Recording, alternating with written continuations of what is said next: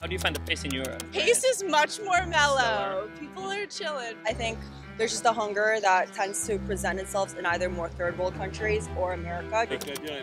Ça va faire un peu cliché quand même. Attends, il n'y a pas un petit béret qui traîne là? Quand je pose la question aux Américains, ils disent que les Américains sont plus ambitieux que les Européens en général. Ah ouais? Tu penses pas? Je sais pas.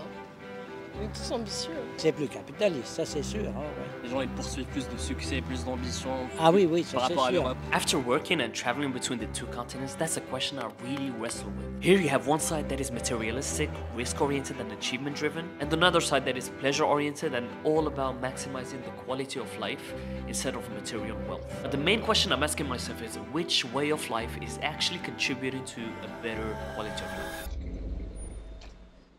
And working between the two continents made me realize not only how the work culture is very different, but the American way and the European way of life are Almost at the opposite of each other. I feel like every society has positives and negatives. And I truly believe that on the individual level, but also the societal level, if cultures and individuals don't learn from each other, we stagnate. Like the great Thomas Sowell says in his massive books, Basic Economics, cultural isolation. One of the aspects of a culture that can be very important in its economic consequences is a willingness or unwillingness to learn from other cultures. And growing up in Morocco, the only way I was able to learn about the European way of life or the American way of life was through TV, pop culture, music, and movies. And even though Morocco was closer to Europe as an old French colony, I was always very fond of the idea of the American dream. I mean, growing up listening to hip-hop music or watching Hollywood movies or reading magazines, success for me was in America. That idea of making it big resonated with me and was deeply ingrained in my psyche. I also believe that that spirit is what encouraged me to leave Morocco because I had bigger ambitions. I moved to Paris about, 6 years ago, and to be honest, I love it. It's truly been one of the greatest cities in the world, culturally rich, very animated. And coming from Morocco, it was definitely a big step up in terms of opportunity, pace, ambition. But I always knew that Europeans were not like very success-oriented. That's not the reputation of Europeans, it's more like maximizing quality of life instead of material wealth. And yeah, the negative sentiment towards American culture and mindset is definitely intriguing. So that's where we're going, Jardin des Tuileries, to ask some Parisians what do they think about the American way of life. Quand tu vois les Américains, leur lifestyle, leur style de vie à travers les films et tout ça, ça résonne genre avec ton style de vie ou tu penses que c'est une autre attitude envers la vie? C'est une autre attitude, mais je pense pas que je pourrais y vivre. Peut-être que j'ai une très mauvaise idée des Américains, j'en sais rien, mais C'est pas un style de vie qui t'attire? je pense pas. C'est plus capitaliste, ça c'est sûr. C'est une culture un peu différente. Évidemment, elle est plus moderne. Les gens ils poursuivent plus de succès, plus d'ambition Ah oui, oui, ça par c'est rapport à sûr. l'Europe.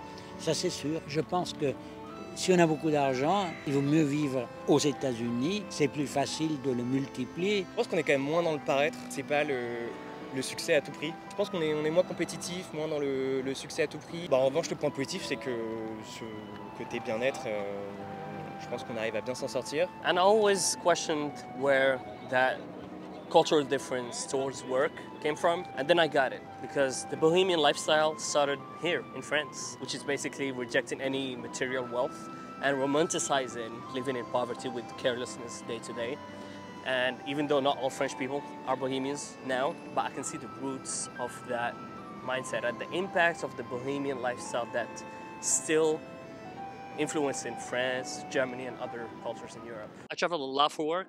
I'm actually currently in Geneva, Switzerland for a few days. And besides traveling within Europe, I actually accomplished one of my biggest dreams, which was to set foot in New York City and work there. I'm still living in Paris, but just getting exposed to so many different cultures, whether it's in Spain, Switzerland, Italy, America, it has some deep shifts in my perspective.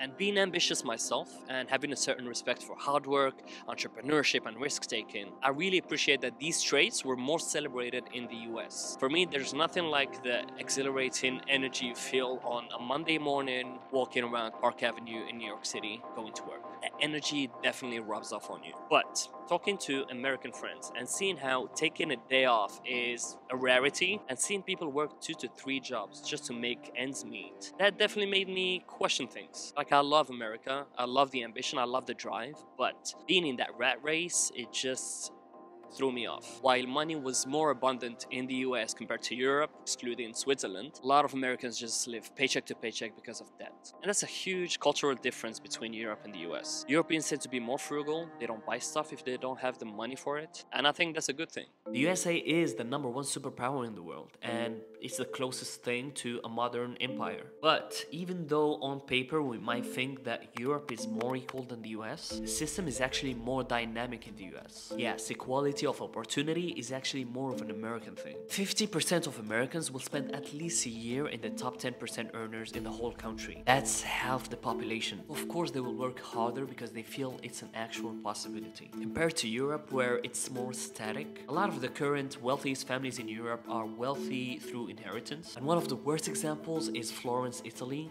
where a handful of the wealthiest families are the same since the 1500s. No downside for the powerful means no upside for the rest. And my recurrent trips to NYC deeply changed me, to be honest. The ambitious spirit of the city rubbed off on me and opened up new possibilities. I mean, I'm just a kid from Morocco, but America just shows you that anything is possible wherever you came from. And I met and interviewed people I admired I never dreamed of meeting. It just has that sky's the limit energy that I couldn't find nowhere else. But I might be biased. You know, I didn't grow up in America, so I'm very curious to know what Americans and New Yorkers think about their own system and their way of life. What do you think about, like, Europeans say Americans live to work compared to Europeans? They say, like, we work to live. That's 100% right. Oh yeah? Yeah, especially in like law, you see people are just working for a paycheck. So this is one of the things I'm trying not to do.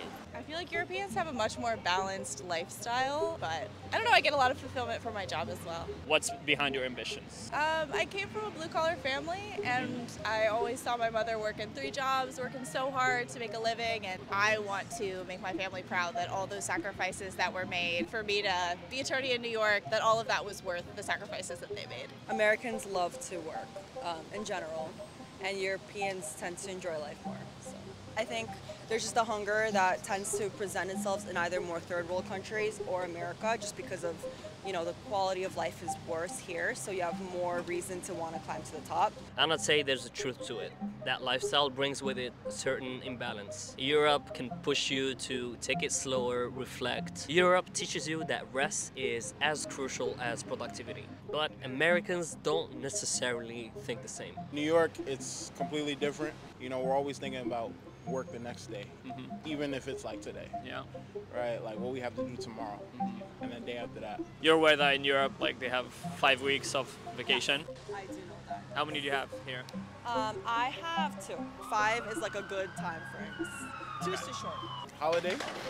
Yeah, I wish we had that, bro. That'd be fire. That's crazy. Like nobody does that here. That's like maternity leave almost. Like nobody does that. So which way of life leads to a better quality of life? That's the question I think we all asking ourselves. Personally, I feel like the answer is somewhere in between. I learned from the both attitudes and it made me much happier. Living here in Paris and traveling around Europe helped me purify my desires, let's say. The Mediterranean culture teaches you to enjoy the small things, like fresh food or just shooting the shit with friends and taking long walks. Like, it shows you that you don't need all these toys to be happy. It teaches you to be content. And I think the same success-driven mindset and culture that America has, that made it the greatest country in the world, can backfire. The relentless advertising efforts of large corporations in America definitely had a deep impact on the American psyche. I was surprised to see how Americans are too much into status symbols and keeping up with the Joneses compared to Europeans. And I think that's one of the main negative aspects I see in America. At the same time, the European way of life can make you too comfortable and risk averse. Safety nets are provided, so it can make you miss out on all the growth you can experience from challenges and anti-fragility. But personally, I just take the best out of both worlds. Being driven and taking risks while taking the time to rest and enjoy how far I've come. Hard work without workaholism, pleasure without hedonism. That's how I balance both. Thank you for watching. Don't forget to subscribe and like, and see you in the next video.